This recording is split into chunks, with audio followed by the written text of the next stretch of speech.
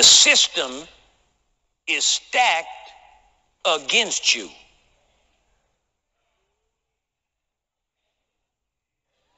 And if we don't pull together, we're going to be in the dugout, not out on the playing field. And that's how you subjugate a people, is keep them divided. And they have done a masterful job. Again, black people must learn how to compete and survive. Now, see, we're not talking about being against anybody. That's where everybody gets scared when you start talking about it. It's amazing. Every other culture group can come together and everybody thinks it's nice. But when black people try to get together, all of a sudden there's something wrong with that. See, that's a part of the mentality and the mindset to keep us divided so that we're fragmented and don't have strength.